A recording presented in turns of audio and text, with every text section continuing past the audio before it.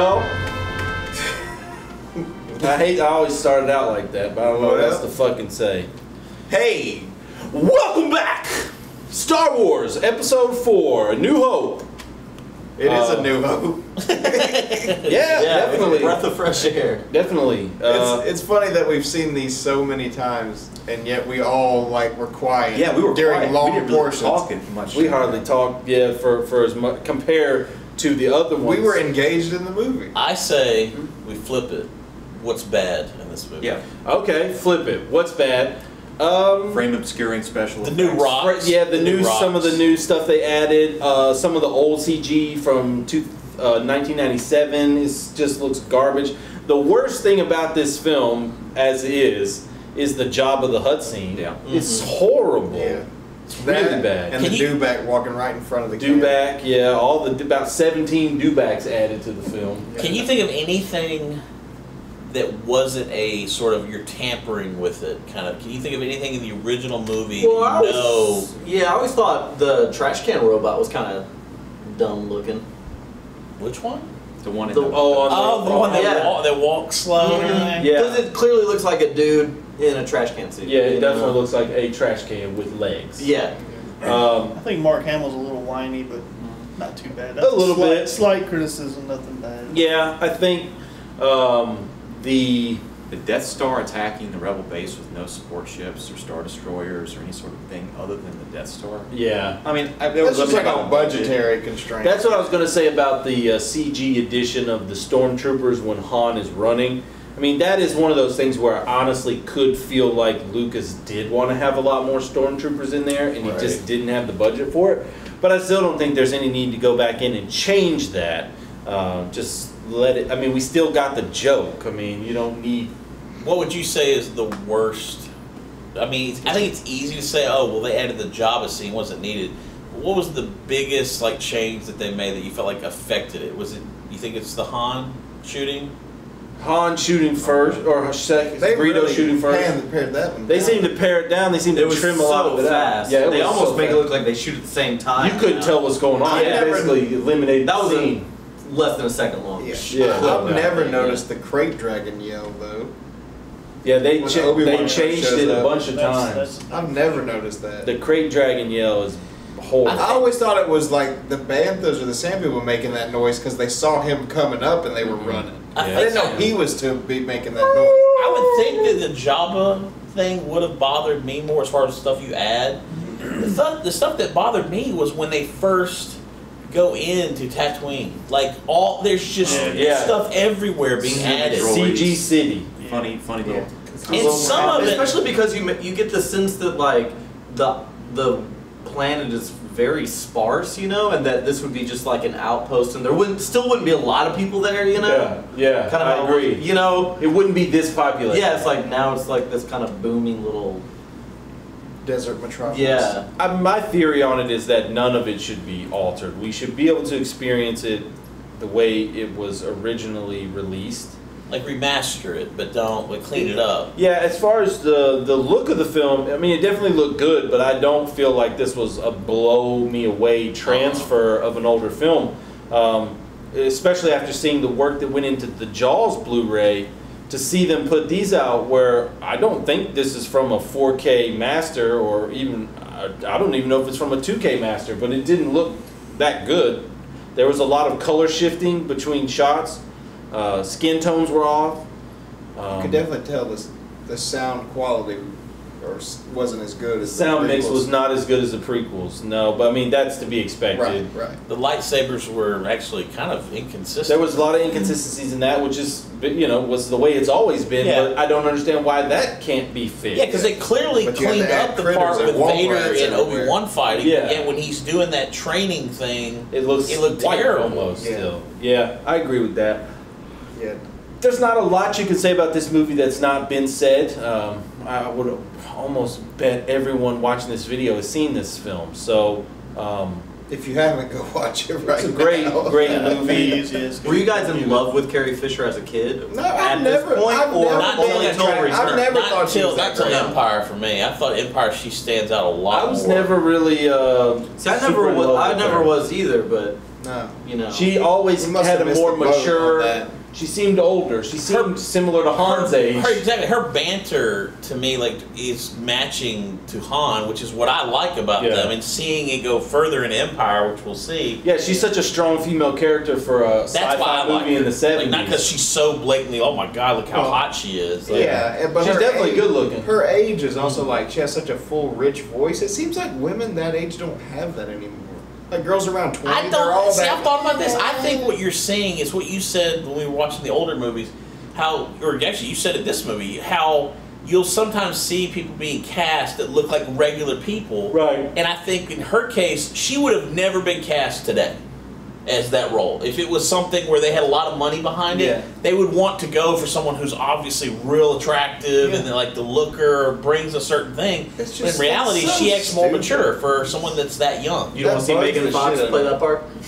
That just bugs No. the shit out of me. Yeah. Because like it should be your acting ability first. Exactly. It's kind of like Daniel. Even with Harrison Ford, like we talked about, like he's known as one of the best-looking guys there is, but it's because of his acting ability, not That he because has that charisma. he's gonna draw in people because he's good-looking. Automatic charisma as soon as he's on screen. Yeah, It's funny, like, I think it makes me think about Ralph Macchio was like 25 when Oh he no, got he was casted, older than that. like in Karate Kid. He's like, older than that.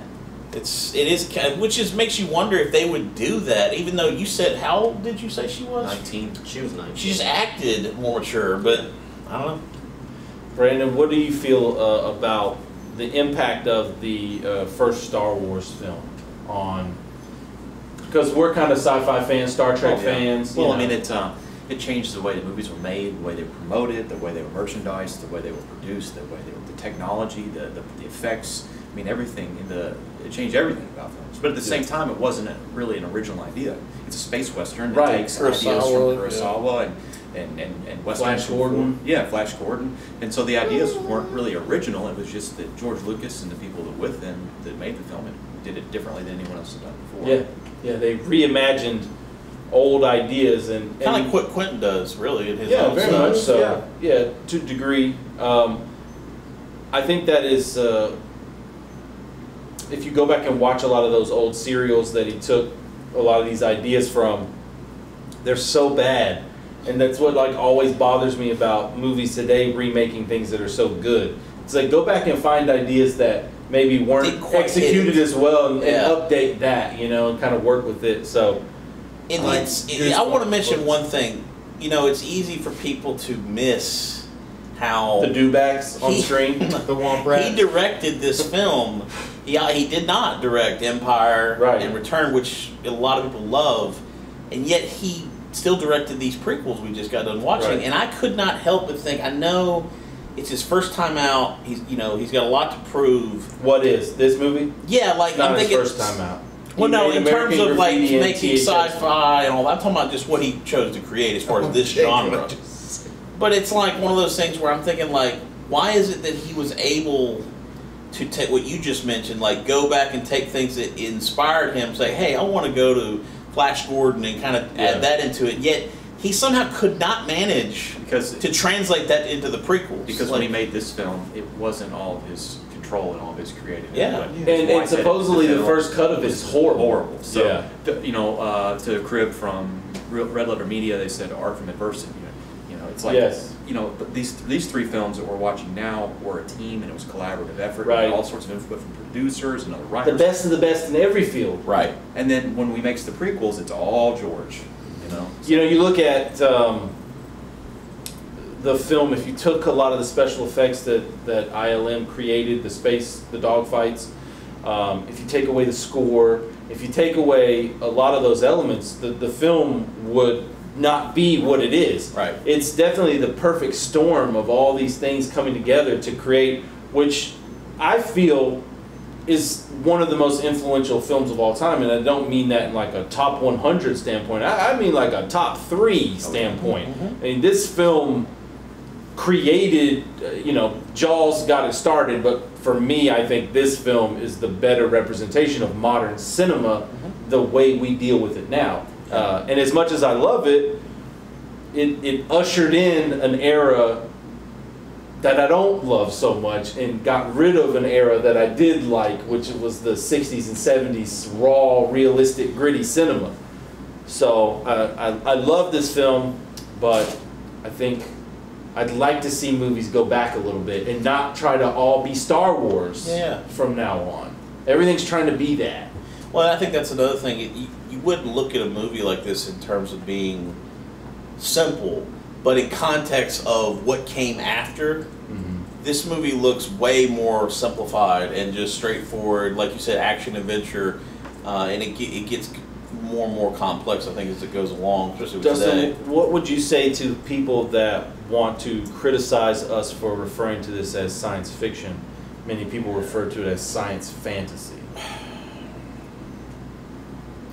You're just trying to like focus on like things like you can't have sound in space and all those kind of technical things. I mean, I don't know, it's just fun. I mean, sci-fi for me is just anything to do with space creatures, just exploration, anything like that. I kind of agree. Star Trek, I mean, is a lot more on the sci-fi side rather than sci-fi fantasy, but I've never been offended by calling it that way. I mean, it's just it does blend. Yeah.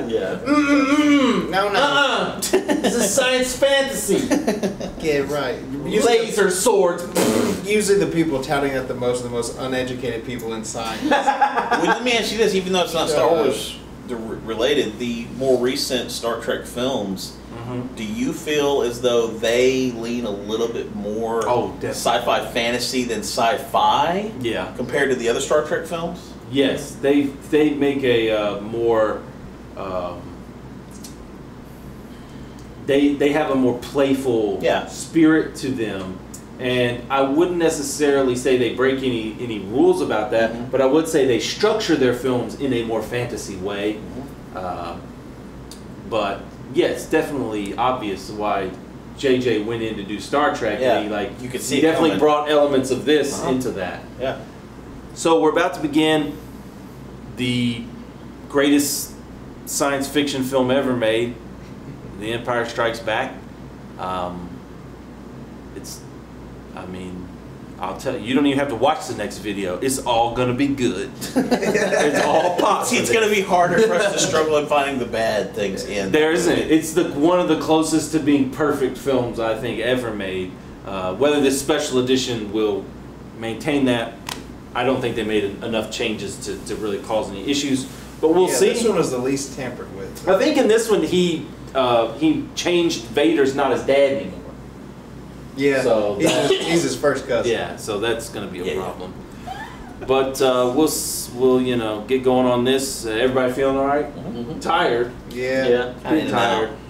These are kind of long, and these are so the same. You know what I mean? Like usually we see different actors and things coming in different movies. Right. It's like these are the same. We've seen C-3PO and R2-D2 a lot. I was expecting, because we've seen these films so many times, that it would be kind of like you're enjoying them, but okay, I've seen this and now I'm getting tired. It's like you said. I don't think we ever sat down and watched these together. No, I don't think so. Absolutely not. I think it just shows you what a good movie will do. Me and Brandon have watched Empire probably 3 times together. All right, so we'll get started on that, and we'll see you in the next video.